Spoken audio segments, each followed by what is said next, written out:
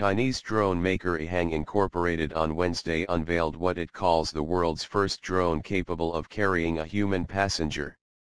The Guangzhou, China-based company pulled the cloth off the Ehang 184 at the Las Vegas Convention Center during the CES Gadget Show.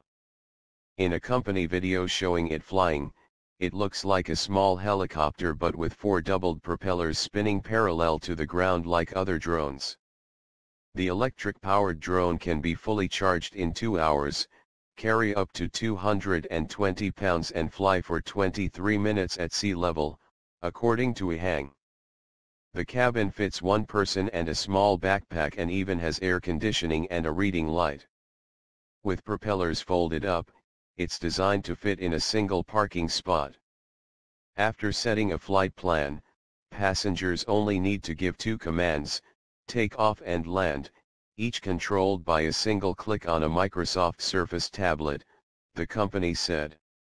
It is designed to fly about 1,000 to 1,650 feet off the ground with a maximum altitude of 11,500 feet and top speed of 63 miles per hour. U.S. authorities are just starting to lay out guidelines for drone use, and a human passenger drone seems certain to face strict scrutiny. Federal Aviation Administration Administrator Michael Huerta was at CES but could not immediately be reached for comment through a spokesman. Ehang co-founder and chief financial officer Shang Xiao said the company hopes to sell the device for $200,000 to $300,000 beginning this year but acknowledged it occupies a legal gray area. A passenger would have no controls as a backup, he said.